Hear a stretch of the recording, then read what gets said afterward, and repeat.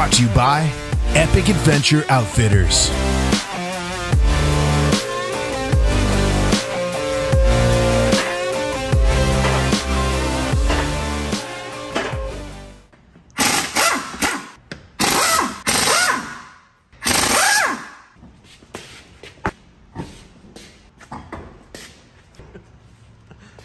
I'm getting older, not gonna be around forever, getting more forgetful. So, due to Fluffy being as understated as it is, I was having trouble locating where I parked it when I came out of Costco. The only thing I could think of to help this was to find something that stood out a little bit more. That brings us to our next point. Here's the next epic build. Fluffy's not gone. He's just in rehabilitation right now, but this color has a special place for me. So we're gonna do this build a little differently.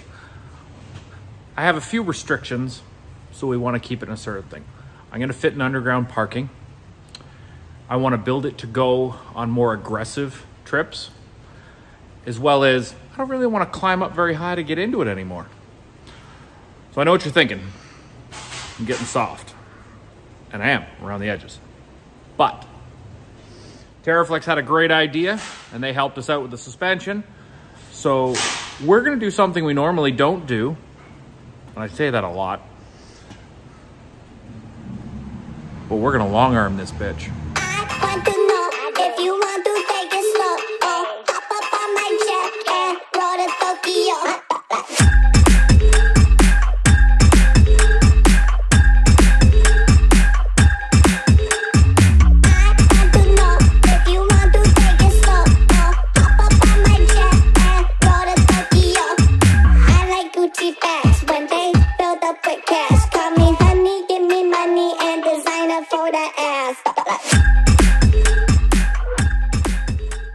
So right here on this table, you'll see we have our normal 3.5-inch base kit. We've got the coils and the sway bar links and the track bar brackets and the bump stops and a Nexus. And obviously a set of Falcon shocks, because what else would you use? But on this other table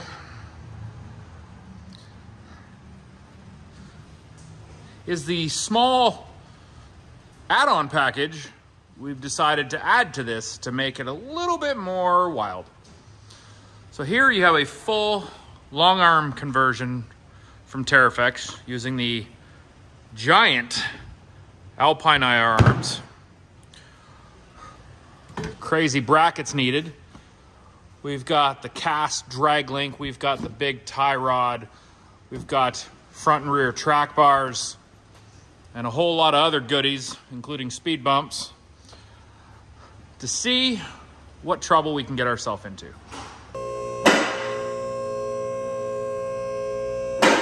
First things first, to do this, it's a little different than a normal lift kit because there's a lot of prep involved.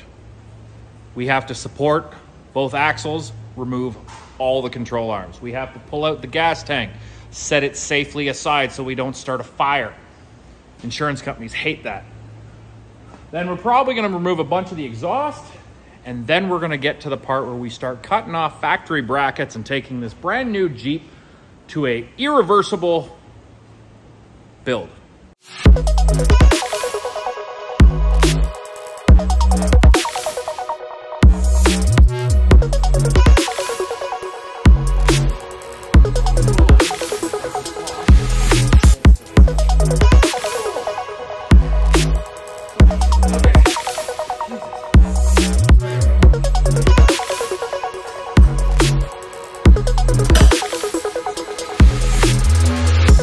Yeah. Say that again. Just had to wiggle it a little bit.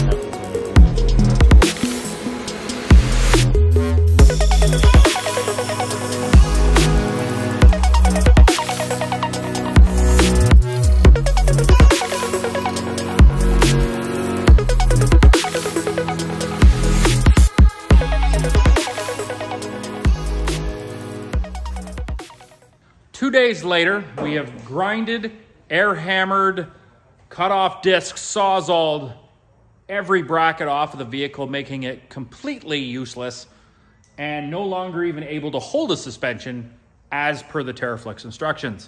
They assure me I'm going to be happy with the result after. You'll see here, only one piece of the front control arm brackets are left.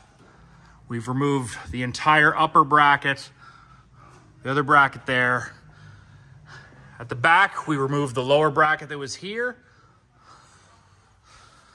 and the other bracket that was up here for the upper control arm. We did the same on the other side. We did some notching to the body mount because the control arm is going to come through here when we're all done. All said and done, we tried to make it look as factory as if there are no brackets here. Now it's basically just a sled. Good thing we're in Canada. I'll use this instead of my toboggan.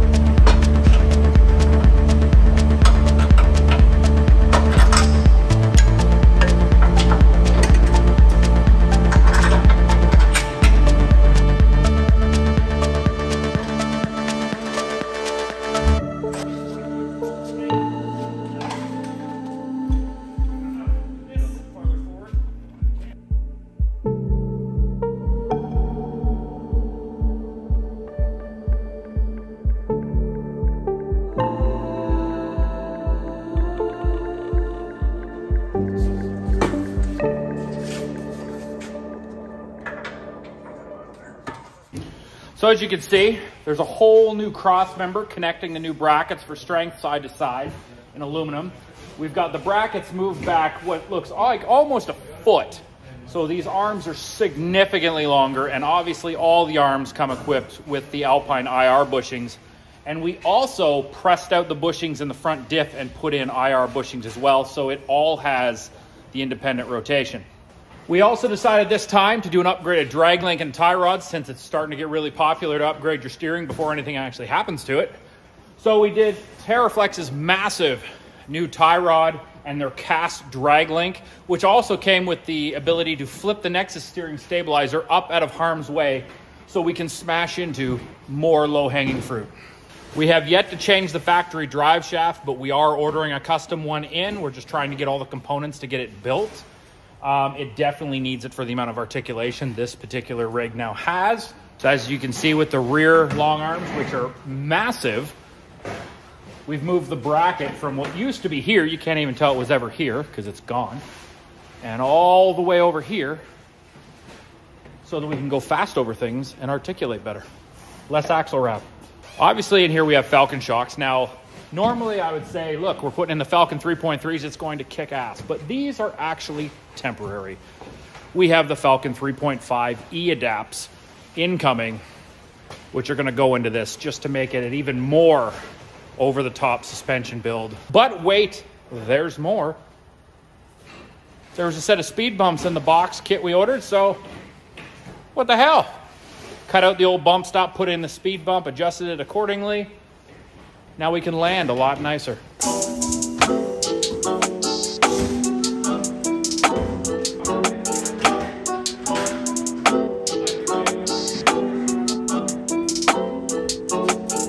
I'm in the big leagues, told her don't miss me. Ballin' like Houston, ayy, feeling like Whitney. I need a bag, bruh, send it through quickly.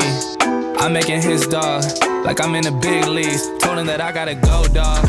I'm riding a road, y'all. I think that I'm back in my bag. Okay, so we tried to do something a little different with this one, mostly because the color is so intense, an accent color is really not gonna go well with it. So we figured we'd do like a raw finish, but this is actually Fuel's new titanium finish, which used to only come in big 20, 22-inch wheels on those baller vehicles, but it's trickled down to us poor off-roaders now. so we can really flex out at the mall. So this is the brand new for 2022 Fuel Syndicate in the titanium finish. We did a 17x9 -12, only so we got a little bit more clearance for the long arm suspension. Normally do a +1 up here to try and hide from the police. But we've got other things to help us with the tire poke that are incoming.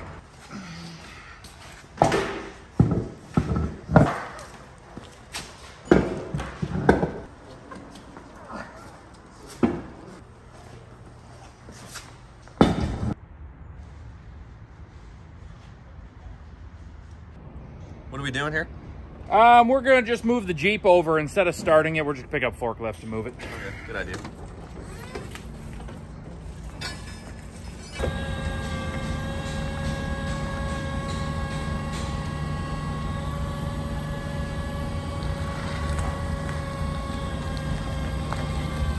Good morning, ladies and gentlemen. Today we give you a sneak peek of our newest shop build for promotion. Here we have a limited edition all Gecko Green Rubicon, and this time we went with the 2-liter turbo engine since, well, we've had all the other engines, might as well try them all. Here we're just in the preliminary stages. We've managed to get the suspension in, a couple light upgrades, some wheels and tires, just so we don't get made fun of on the road. We've been really wanting to have one of these colors under the EPIC umbrella for a long time. So this is very early on in the build. I will see a lot more gains once we start getting more parts in. We're always waiting on parts. So this vehicle is very light. You can even feel it while driving because we haven't had any bumpers. We got the plastic bumpers. We got nothing in the back of the Jeep. We have full skid plates coming. We have bumpers coming. We have a full goose gear kitchen setup coming. So we're gonna start adding some weight and obviously a nice set of heavy duty steel sliders to top it all off with. This will, one, give us a better planted drive, hopefully bring the vehicle down to about a 3-inch lift height and make it very nice and capable. Hopefully Jeep will see this and start making some changes, because whoever thought it was a good idea to put a red dash in a neon green Jeep has watched The Grinch at Christmas time one too many times. So we ripped the entire dash out and sent it over to our buddies over at Black Cherry and had it done in a very nice satin Gecko. And let me tell you, driving this, it's an enjoyment.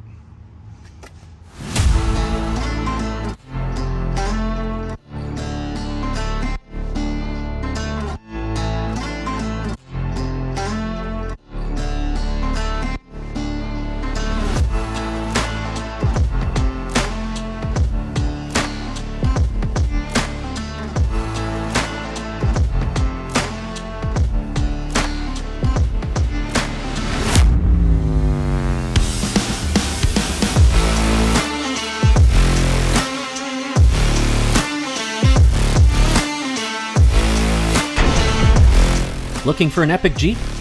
Give us a call.